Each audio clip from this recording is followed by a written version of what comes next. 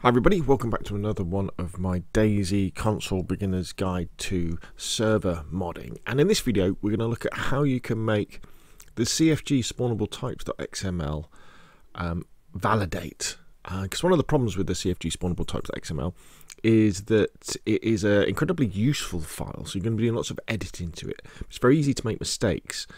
And right out of the box, the vanilla version will not validate. So let me show you that. So if we go to xmlvalidation.com and then we choose a vanilla file, so this will be a completely vanilla, so this is straight from Bohemia Interactive. So if we validate this, you'll see we get errors and it will say this isn't allowed.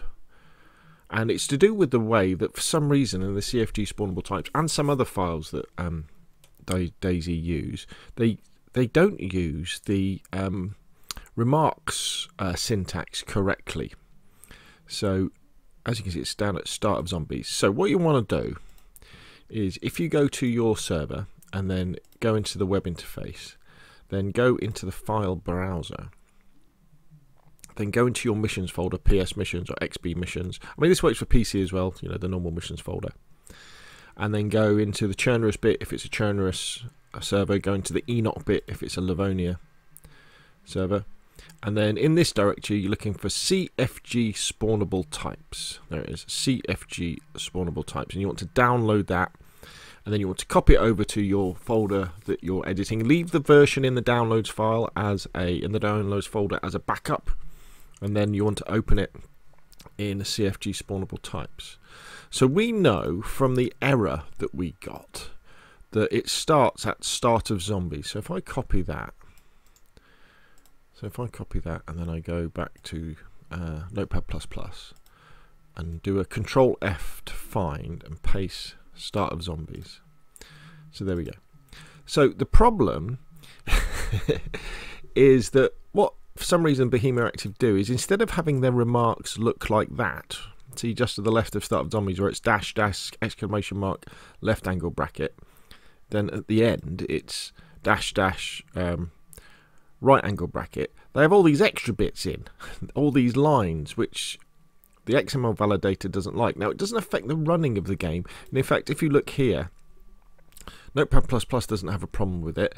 It's all in the right colors and stuff like that, but the chances of you making a mistake when you edit CFG spawnable types is very, very, very high. So it's very, very important that we change this so that it will validate, so you can spot those mistakes.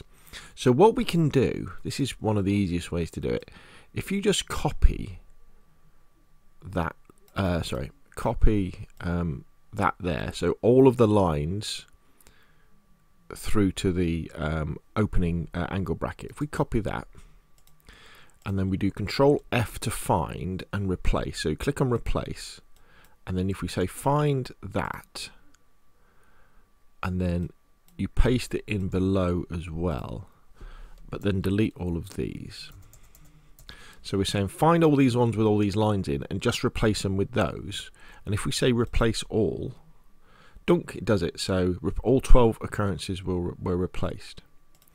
So that's done the left hand side. So now if we do the right hand side, so if we copy all of that like that, so we copy that, do Control F, do for replace, and we paste that in there, and we paste that in there, then we get rid of all of that, replace all. What should happen now is, alright, it's got most of them. What we can see here is that the army one is slightly different. So let's scroll down. So let's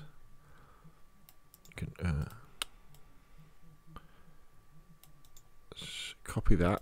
Let's click up here, Control F, find a replace. So find that, replace it, that, replace all. This is 11. Oh, there might be a few more, so let's keep scrolling now. Let's look for them to make sure we've got them all.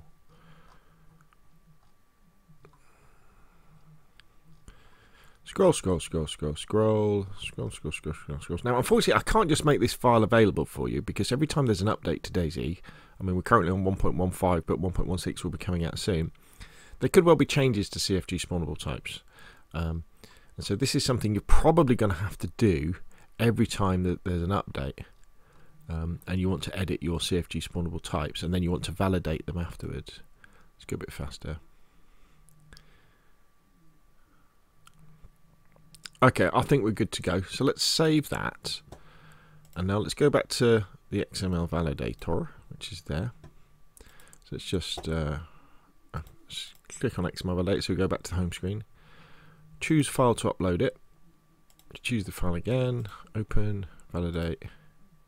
No errors were found. So what this means now is, let's say I was editing on this file, say on the SK, let's go with the Scout.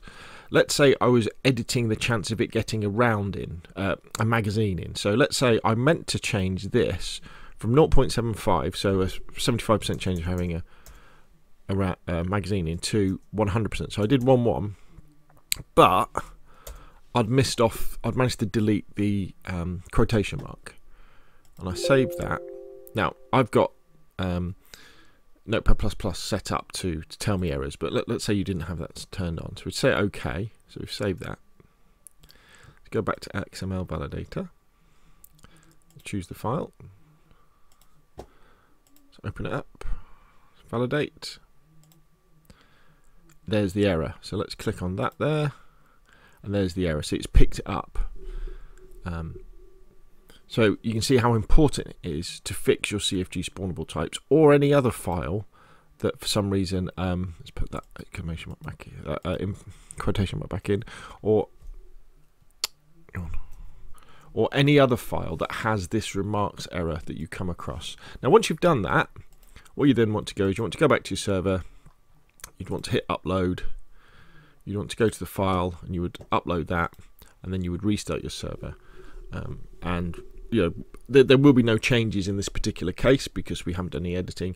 But when you do editing, obviously that would then come into effect. So there we go. That is how you fix the CFG spawnable types.xml so that it will validate on an XML validator. Right, I hope you found that useful. If you have, hit like. If you want to see more of the same, press subscribe, and I will of course see you again soon.